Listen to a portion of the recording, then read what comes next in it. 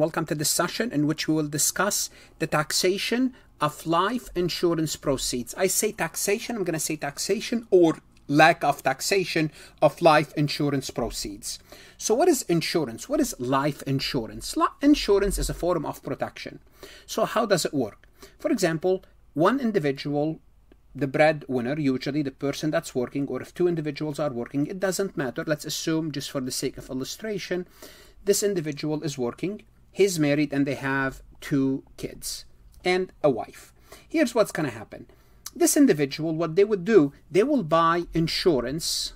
They will buy insurance for what purpose? In case something happened to the breadwinner, in case he passes away, in case he dies. Well, the insurance company will provide money to the family so they can pay the rent, pay the mortgage, send the kids to school, so on and so forth. So that's the purpose of insurance. So when a person does pass away, any income received by the beneficiary, who are the beneficiaries? Could be the spouse, could be the children, due to the insured person's death is considered exempt. Simply put, that money is not taxable, is exempt, provided that the payment is due to what? Due to the death of that individual. So simply put, income received by the beneficiaries, I'm going to call the beneficiaries, I'm going to say bennies, as a result of the insured person is not subject to any taxation, regardless of the benny's relationship to the deceased. Now, I show you this example where you have a family, but you could have the beneficiaries for any individual or any person. It doesn't have to be a family. The reason I use the family, so it's easier to relate to. So this is what we're going to be discussing in this topic, the taxation of life insurance. So the general rule is, well, guess what? If you receive the if you receive the proceeds, they are not taxable, but there are other situations. So let's go ahead and discuss those various scenarios. Before we proceed any further, I have a public announcement about my company, farhatlectures.com. Farhat Accounting Lectures is a supplemental educational tool that's going to help you with your CPA exam preparation as well as your accounting courses. My CPA material is aligned with your CPA review course such as Becker, Roger, Wiley, Gleam, Miles. My accounting courses are aligned with your accounting courses broken down by chapter and topics. My resources consist of lectures, multiple choice questions, true-false questions, as well as exercises. Go ahead, start your free trial today. What happened if you canceled a life insurance policy? So what you did, let's go back to this individual here. This individual here was paying a premium for several years, for 4 or 5 years. Every year or every month they pay premium, a certain amount.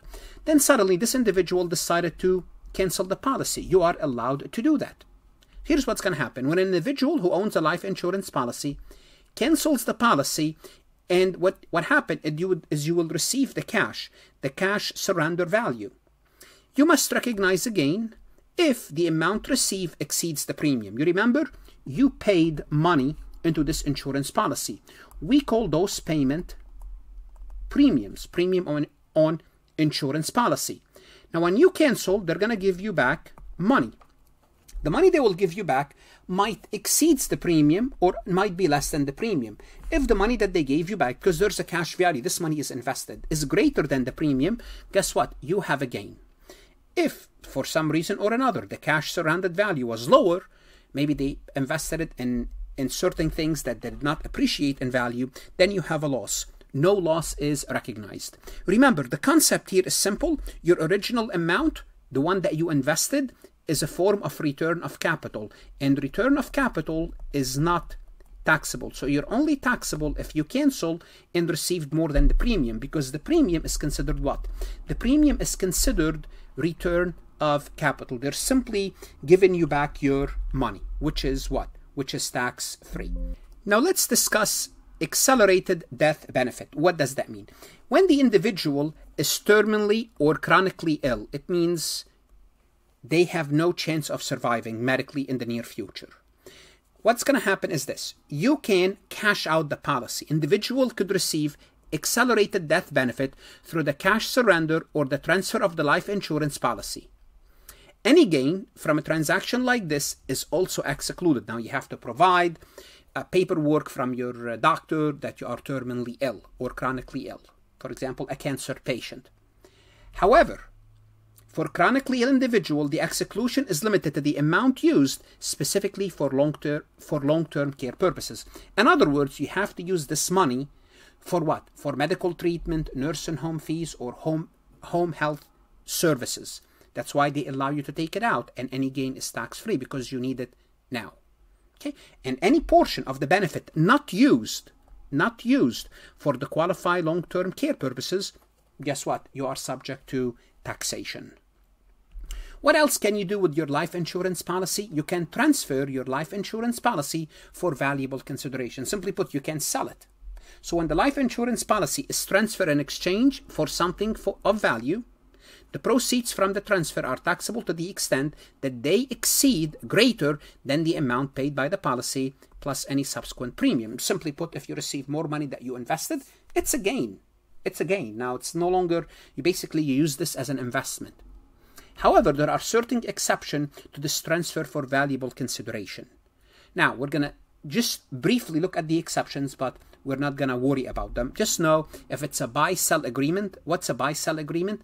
Those are typical arrangements between business owners to ensure smooth transition of ownership in the event of death of specified events. So sometimes what happens is you are in a business, you get out, you bring someone, you transfer your life insurance policy to the other individual. Well, under those circumstances, except there are exceptions to the rule where you don't have to pay taxes if it's part of a tax-free exchange of any type or as a gift. Just know that sometime you might receive, receive return of some sort, but it's not taxable. Just know that generally speaking, it's taxable, but exceptions exist. Now, here's what happened when you try to cash out your life insurance policy. I'm going to tell you this. My aunt works in this business. So every time she has a client and the beneficiaries, they try to cash out, she will try to convince them to keep the money. Now, the money that you receive, let's assume you're going to be receiving $1 million. My aunt would say, how about you keep the $1 million and we're going to invest this money for you and we're going to give you overall more than $1 million over the future period. In other words, the $1 million for you is tax-free. How about we invest it for you?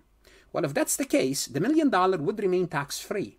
However, the proceeds from these investments are taxable. So investment earnings that result from reinvesting life insurance proceeds are subject to tax. Simply put, as if you took the money, went to your brokerage firm or went to your investment firm and you deposited this money, that they don't care where it's coming from. It doesn't matter whether it's life insurance or not. What I'm trying to say is usually the insurance company, they will try to tell you to keep it with them. They'll try to convince you. You don't have to. But the point is, they will do a good job convincing you. So if a Benny chooses to receive the insurance proceed in installment, so they will tell you, look, don't take the full money. How about we pay you $35,000 for the next, each month for the next 20 years. Here, the annuity rules applied to determine the taxable portion of each installment payment. And how do we determine the taxable portion? Well, we're going to have to take the payment, the $35,000, and break it down into the original amount, into the principal element, which is the principal amount, and the interest element, because you're going to be earning money on this amount. The principal amount, this amount here, will remain tax-free. So let's take a look at this example. Robert was killed in an accident while he was working.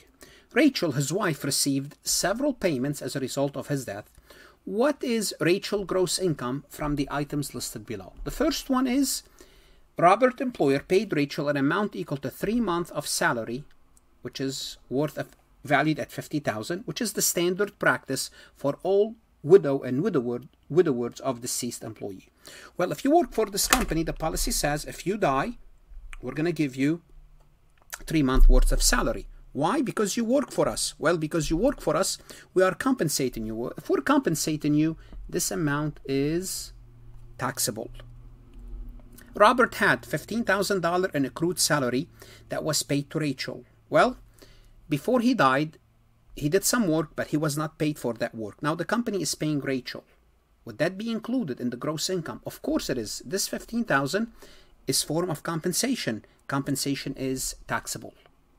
Robert, employer, had provided Robert with a group life insurance of $400,000, which was payable to his widow in a lump sum.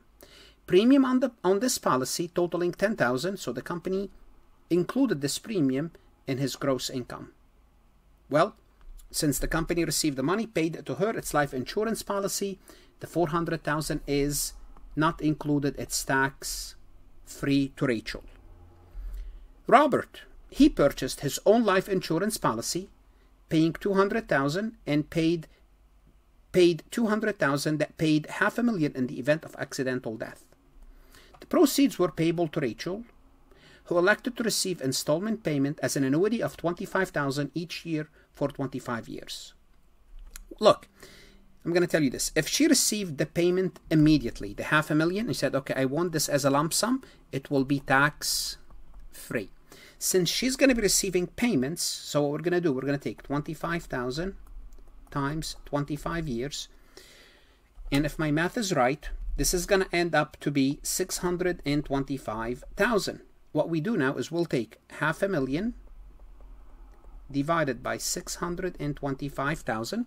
So let's do that. 500 divided by 625. And that's going to give out a ratio of 80%. What does that mean? It means the payment of 25,000, 80% of it, 80% of the $25,000 payment, which is equal to 20,000, will be tax-free.